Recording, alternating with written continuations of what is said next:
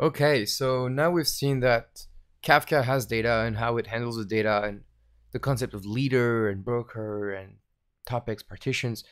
But how does the data get into Kafka? Well, that's with producers.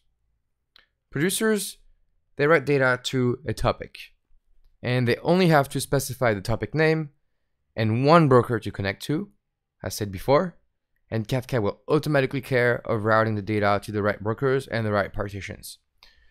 So look at the graph in the bottom. We have our producer, and he wants to send data to topic 1. It connects to one of the brokers, and automatically it's connected to all of them. Now it sends data, and as we saw before, the data will be randomly assigned to a partition.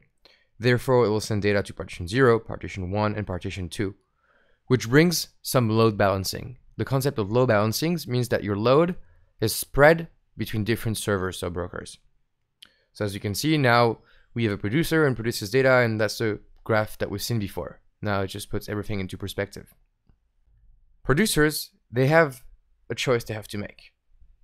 Basically, it's how much they want the data to be acknowledged by the brokers. So 3 options, from the least safe to the safest. The least safe is x equals 0, and your producer will not wait for acknowledgement. Acknowledgement means a response from the server. It will just send the data, and a broker will maybe say yes, maybe say no, but we don't know. So there is a possible data loss in here. But at least it's super quick. You send, and never really care about the response. X equal 1 is that the producer will wait for leader acknowledgement. That means that you send your data, and the leader says, hey, I got it. And cool, you're done.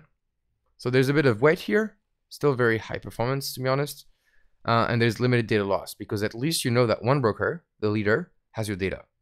But there's no guarantee that the replicas have it.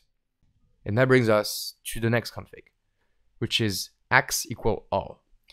Basically, when you put that setting, you want to have the leader and all the replicas to be acknowledged that they have the data.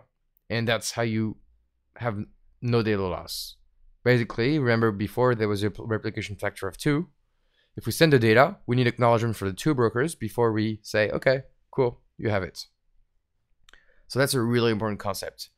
The x equals 0 is the highest performance. You send data, you don't even wait for acknowledgement. And x equals all is the safest. You wait for all the replicas to acknowledge your right.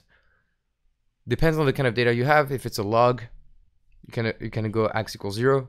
Or if you want really high throughput. If it's transactional data and you cannot afford any data loss, go for the last one. So remember how I said to you that messages were sent randomly to a partition except when there was a key? Well, that's when you learn about that key. The message of the data could be anything you want, really anything you want.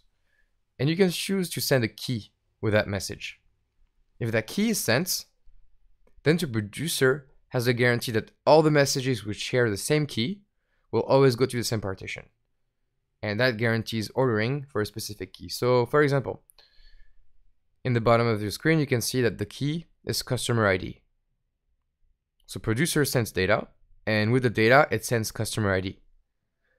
Customer ID 0, for example, the data will always be in partition 0, always. If the first one goes into partition 0, all the other customer ID 0s will go in the same partition.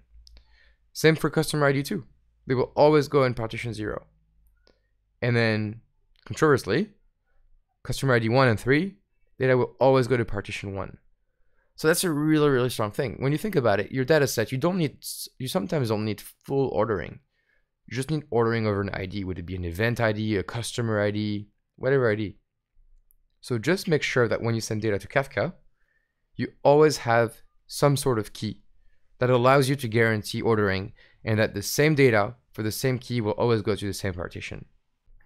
So that's it. Just remember, producers send data to Kafka. They just need to connect to one broker and they most likely need to provide a key, and brokers have the option to choose the guarantee at which they will send the data.